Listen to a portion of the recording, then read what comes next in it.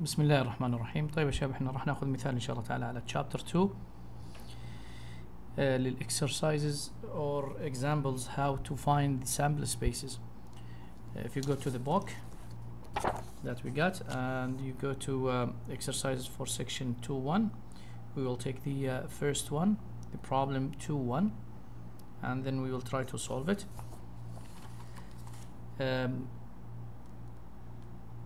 Just in brief, it needs to find the sample space, and the head of the question says that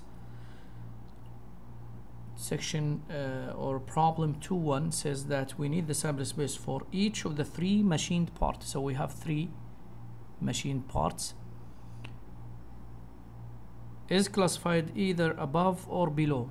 So it has two possibilities, or we can say two outcomes. If you select one of the machined parts, you have only two outcomes for each one of the machined parts, either above or below.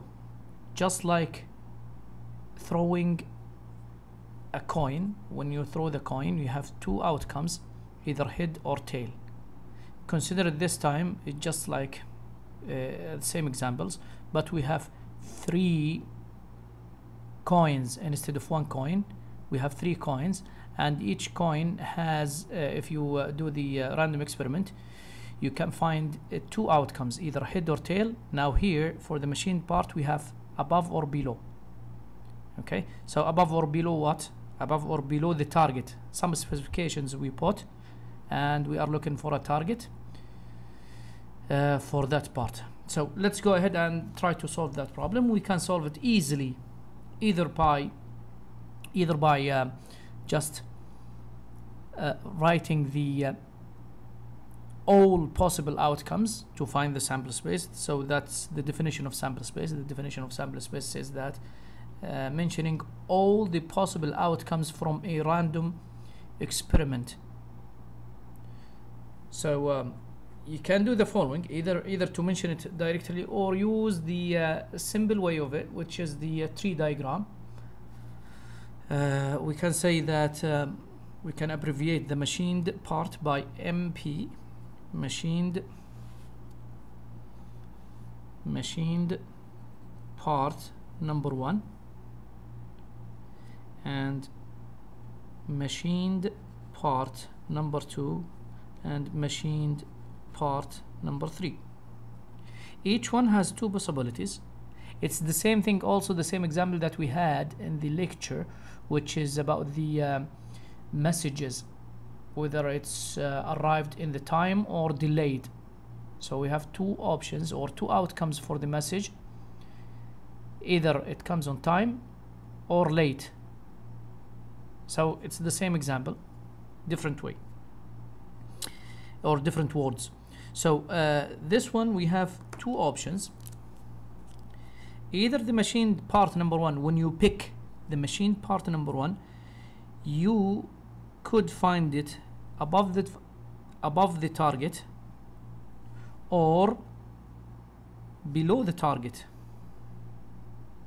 Now if you had the first one, the first machined part, as above the target, then you could find two possibilities outcomes for the machined part number 2, either above or below the target. It's the same thing for machined part number 3. So you could find it above or below. The same thing here, above or below, and here above or below, and each one of them above or below, above or below, and you can do the tree.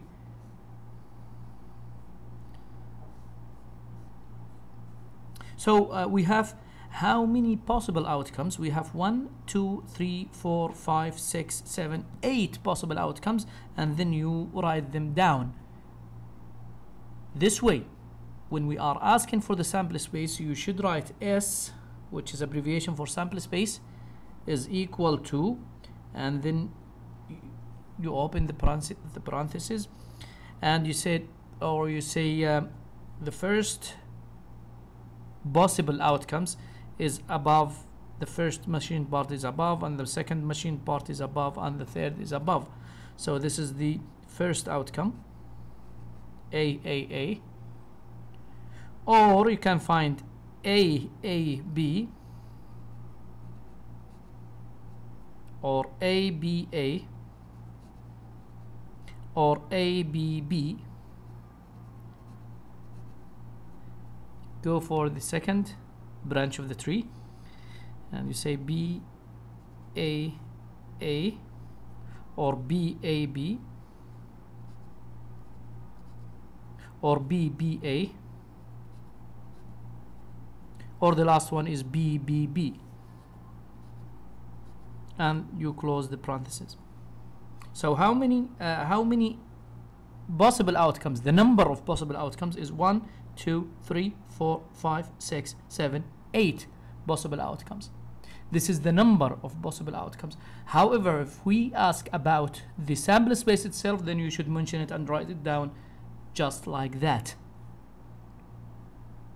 Just to confirm your answer, it's simply the number of outcomes should be 2 to the power 2 or to the power 3, because we have 3 machined parts, 1, 2, 3, and you have each one has 2 possible outcomes, which is 2 by 2 by 2, which is 8 possible outcomes. This is not required in the question.